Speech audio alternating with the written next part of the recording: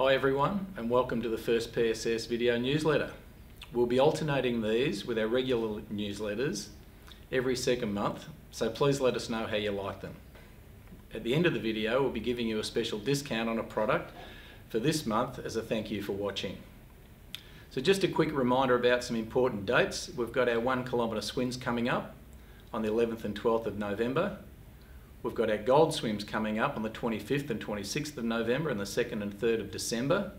A National Safety Week starting on November 27. If you've got any questions about these events or dates, please see the staff at your site and they'll be able to help you. We'll also be visiting the Parent and Baby Expo on the 6th and 8th of October, so please come and say hi if you're going.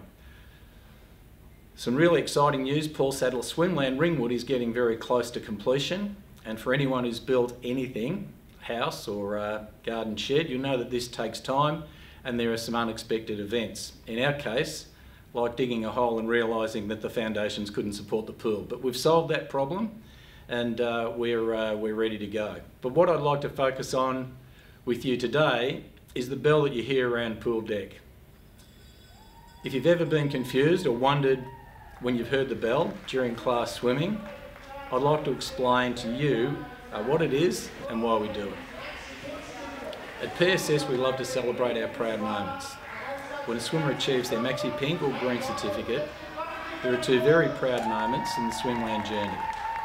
To celebrate this achievement, we want to make this a big deal and make the swimmer feel very special and let them know how proud we are of them.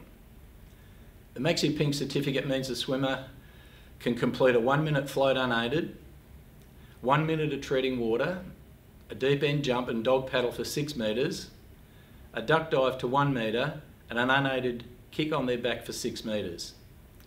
The Green certificate means a swimmer can swim 50 metres freestyle, 75 metres backstroke and can tread water for 5 minutes and perform a neat dive. So when they come and collect their certificate, we ask them to come over to the edge of the pool and we ring the bell, and this gets everyone's attention and we really want to make sure that we celebrate a wonderful achievement of completing these certificates. So we want everyone in the pool clapping, cheering and making the swimmer feel extremely proud of doing such a great job. So we hope the next time you hear the bell you can join the celebration with us and with the kid that's won their certificate.